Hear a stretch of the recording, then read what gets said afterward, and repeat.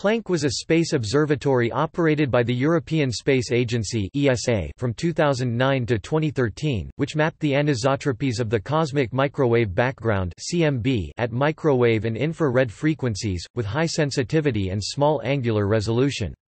The mission substantially improved upon observations made by the NASA Wilkinson Microwave Anisotropy Probe (WMAP). Planck provided a major source of information relevant to several cosmological and astrophysical issues, such as testing theories of the early universe and the origin of cosmic structure. Since the end of its mission, Planck has defined the most precise measurements of several key cosmological parameters, including the average density of ordinary matter and dark matter in the universe and the age of the universe. The project was started around 1996 and was initially called COBRAS Samba, the Cosmic Background Radiation Anisotropy Satellite for measurement of background anisotropies. It was later renamed in honor of the German physicist Max Planck (1858–1947), who derived the formula for black body radiation.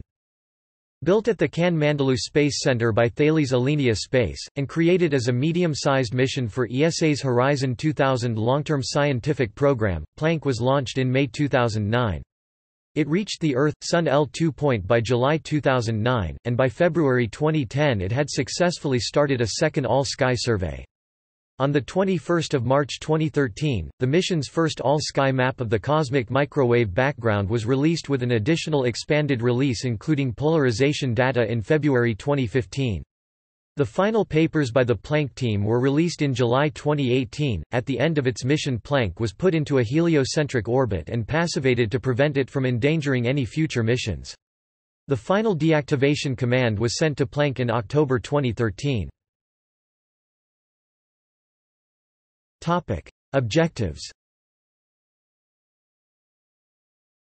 The mission had a wide variety of scientific aims, including high-resolution detections of both the total intensity and polarization of primordial CMB anisotropies, creation of a catalogue of galaxy clusters through the Sunyaev-Zeldovich effect, observations of the gravitational lensing of the CMB, as well as the integrated Sachs-Wolf effect, observations of bright extragalactic radio active galactic nuclei and infrared dusty galaxy sources, observations of the Milky Way, including the interstellar medium, distributed synchrotron emission and measurements of the galactic magnetic field, and studies of the Solar System, including planets, asteroids, comets and the zodiacal light. Planck had a higher resolution and sensitivity than WMAP, allowing it to probe the power spectrum of the CMB to much smaller scales ×3. It also observed in 9 frequency bands rather than WMAP's 5, with the goal of improving the astrophysical foreground models. It is expected that most Planck measurements will be limited by how well foregrounds can be subtracted, rather than by the detector performance or length of the mission, a particularly important factor for the polarization measurements. The dominant foreground radiation depends on frequency, but could include synchrotron radiation from the Milky Way at low frequencies, and dust at high frequencies. Instruments. The spacecraft carries 2 instruments, the low-frequency instrument (LFI) and the high-frequency instrument (HFI). Both instruments can detect both the total intensity and polarization of photons, and together cover a frequency range of nearly 830 GHz from 30 to 857 GHz. The cosmic microwave background spectrum peaks at a frequency of 160.2 GHz. Planck's passive and active cooling systems allow its instruments to maintain a temperature of -273.05 degrees Celsius (-459.49 degrees Fahrenheit), or 0.1 degree Celsius above absolute zero. From August 2009, Planck was the coldest known object in space, until its active coolant supply was exhausted in January 2012. NASA played a role in the development of this mission and contributes to the analysis of scientific data.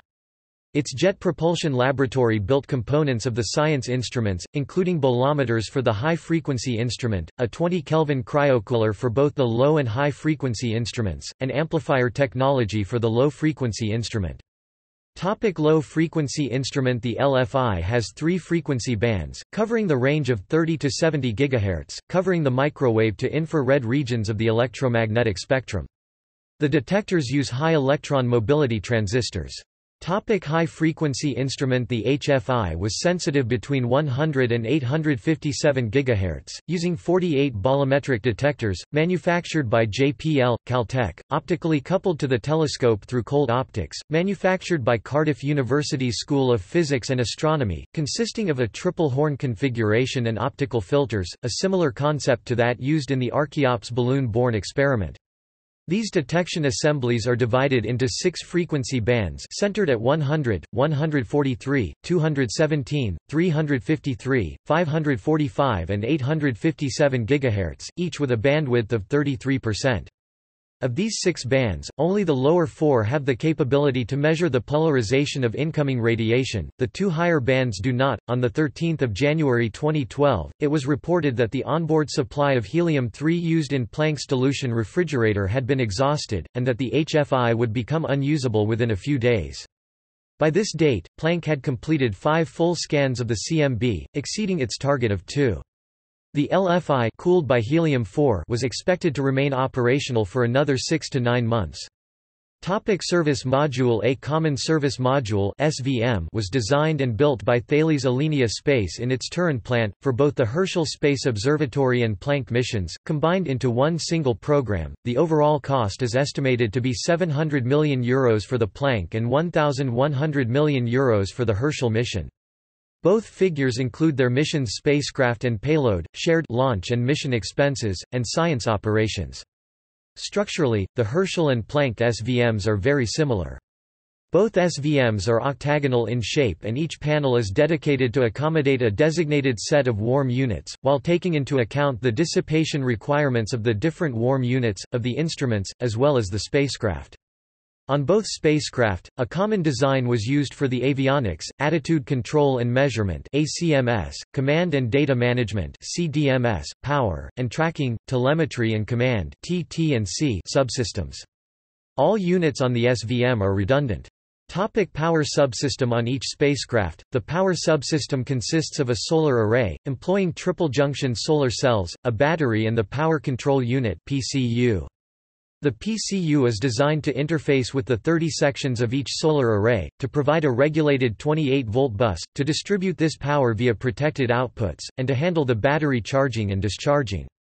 For Planck, the circular solar array is fixed on the bottom of the satellite, always facing the Sun as the satellite rotates on its vertical axis. Attitude and orbit control. This function is performed by the Attitude Control Computer (ACC), which is the platform for the Attitude Control and Measurement Subsystem (ACMS). It was designed to fulfill the pointing and slewing requirements of the Herschel and Planck payloads. The Planck satellite rotates at 1 revolution per minute, with an aim of an absolute pointing error less than 37 arc-minutes. As Planck is also a survey platform, there is the additional requirement for pointing reproducibility error less than 2.5 arc-minutes over 20 days. The main line of sight sensor in both Herschel and Planck is the star tracker. Launch and orbit. The satellite was successfully launched, along with the Herschel Space Observatory, at 13 hours 12 minutes and 2 seconds Coordinated Universal Time on 14 May 2009 aboard an Ariane 5 ECA heavy launch vehicle from the Guiana Space Center.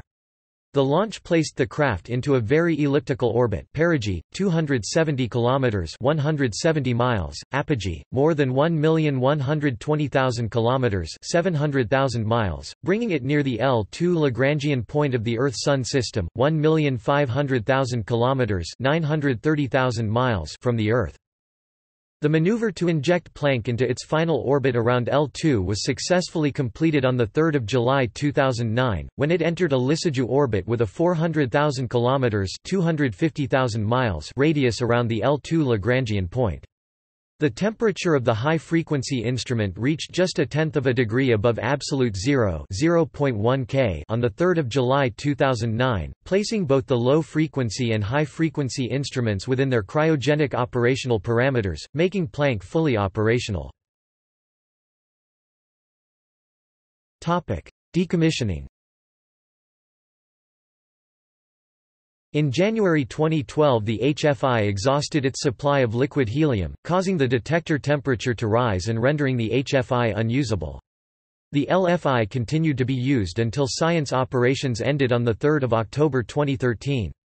The spacecraft performed a maneuver on 9 October to move it away from Earth and its L2 point, placing it into a heliocentric orbit, while payload deactivation occurred on 19 October.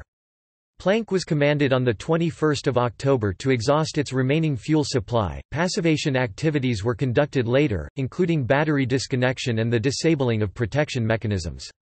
The final deactivation command, which switched off the spacecraft's transmitter, was sent to Planck on 23 October 2013 at 12 hours 10 minutes and 27 seconds Coordinated Universal Time. Results.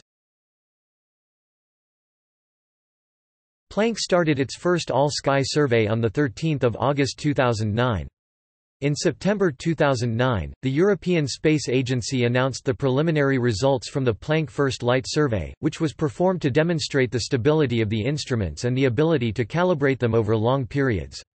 The results indicated that the data quality is excellent. On 15 January 2010, the mission was extended by 12 months, with observation continuing until at least the end of 2011. After the successful conclusion of the first survey, the spacecraft started its second all-sky survey on 14 February 2010, with more than 95% of the sky observed already and 100% sky coverage being expected by mid-June 2010. Some plant pointing list data from 2009 have been released publicly, along with a video visualization of the surveyed sky. On 17 March 2010, the first Planck photos were published, showing dust concentration within 500 light-years from the Sun. On 5 July 2010, the Planck mission delivered its first all-sky image. The first public scientific result of Planck is the early release compact source catalog, released during the January 2011 Planck conference in Paris. On 5 May 2014, a map of the galaxy's magnetic field created using Planck was published. The Planck team and principal investigators Natsareno Mandalesi and Jean-Louis Puget shared the 2018 Gruber Prize in Cosmology. Puget was also awarded the 2018 Shaw Prize in Astronomy. 2013 data release.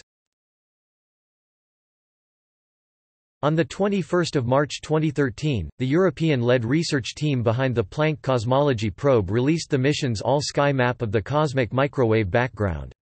This map suggests the universe is slightly older than thought. According to the map, subtle fluctuations in temperature were imprinted on the deep sky when the universe was about 370,000 years old. The imprint reflects ripples that arose as early in the existence of the universe as the first nonillionth 10⁻30 of a second. It is currently theorized that these ripples gave rise to the present vast cosmic web of galactic clusters and dark matter. According to the team, the universe is 13.798 plus or minus 0.037 x 109 years old, and contains 4.82 plus or minus 0.05% ordinary matter, 25.8 plus or minus 0.4% dark matter, and 69 plus or minus 1% dark energy. The Hubble constant was also measured to be 67.80 plus or minus 0.77 km per second, mpc. 2015 data release results from an analysis of Planck's full mission were made public on 1 December 2014 at a conference in Ferrara, Italy. A full set of papers detailing the mission results were released in February 2015.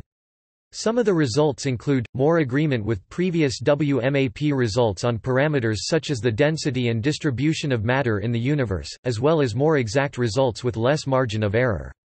Confirmation of the universe having a 26% content of dark matter. These results also raise related questions about the positron excess over electrons detected by the Alpha Magnetic Spectrometer, an experiment on the International Space Station. Previous research suggested that positrons could be created by the collision of dark matter particles, which could only occur if the probability of dark matter collisions is significantly higher now than in the early universe. Planck data suggests that the probability of such collisions must remain constant over time to account for the structure of the universe, negating the previous theory. Validation of the simplest models of inflation, thus giving the lambda CDM model stronger support. That there are likely only 3 types of neutrinos, with a fourth proposed sterile neutrino unlikely to exist. Project scientists worked too with BICEP2 scientists to release joint research in 2015 answering whether a signal detected by BICEP2 was evidence of primordial gravitational waves, or was simple background noise from dust in the Milky Way galaxy. Their results suggest the latter. See also Dustpedia Lambda CDM model list of cosmological computation software observational cosmology physical cosmology References Further reading Dambeck, Thorsten May 2009. Planck readies to dissect the Big Bang. Sky and Telescope, 117 24–28. OCLC 318973848. External links. ESA, Planck mission website, Planck science website, Planck operations website, Planck science results website, NASA, Planck mission website, NASA – IPAC Planck archive.